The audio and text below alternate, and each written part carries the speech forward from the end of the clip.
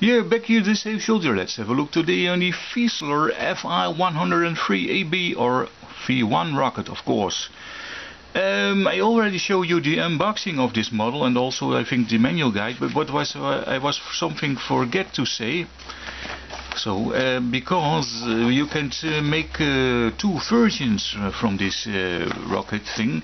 You can also of course shown like this when he's flying and lying on his trailertje, and you can make it like this. So we have the wings of those rocket and place them on both sides of this framework with the wheels for transportation. And so that was I was forget to say it last time.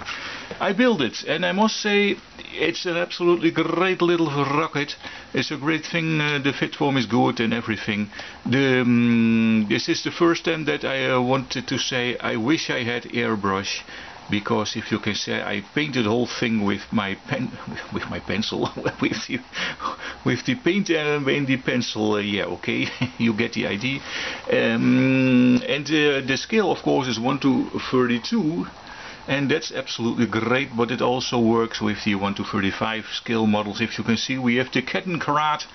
He's transportation, he's driving the rocket to his launch or something, we don't know. The thing is lying loose on this frame, so you can also hang it with some with a rope on the ceiling or something when it's in flight mode or so, what you want. There's a little bit of stickering. If you can see, the swastika of course is not in the kit, but yeah.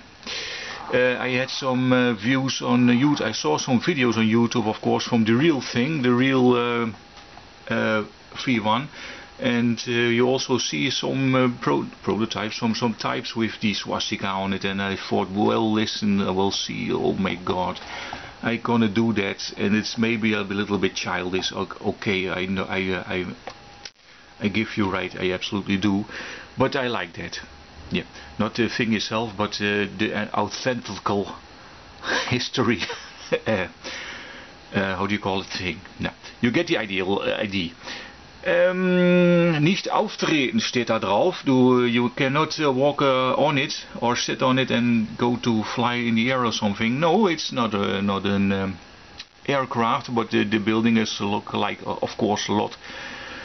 It looks like an aircraft to me. Also, how do you build it? So the painting is the most work. If you can see the camouflage scheme, we have a lot of examples in the manual guide for ways to make it. And if you can see, I used a little bit the box art and also what's on the in the manual guide, of course. But you can see it. I'm not a great painter. And if you have this thing, use an airbrush. I recommend that, or well, or don't. You can see some stickers, of course. Some red is on it with some text. They're also built in pieces in the real thing. It's like a huge Meccano dose box. Also the flying, how do you call it? The round thing is in it. You can see it no more because it's in the bomb. But you get the idea. Of course, we have the framework. We have 4 wheels on it, and we have 2 carrying pieces also on this side. But I had to remove that. I didn't like that.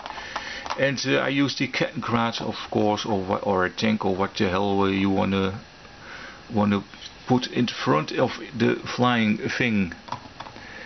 Well, it's a new kit from this year. So that's really absurd nice, and I was very happy. I bought this thing for 20 euros, a little bit maybe too much, but well, I'm very excited to see this end result of this flying thing. It fits really good with the other rocket I have, the V2, of course. There it is. So you can use this thing really good for dioramas or something, or whatever you want. Okay, I hope you enjoyed it. Next time other stuff, but well, leave a comment or not. Join my Facebook, of course, www.facebook.com for more stuff Okay, goodbye. See you next time. Goodbye.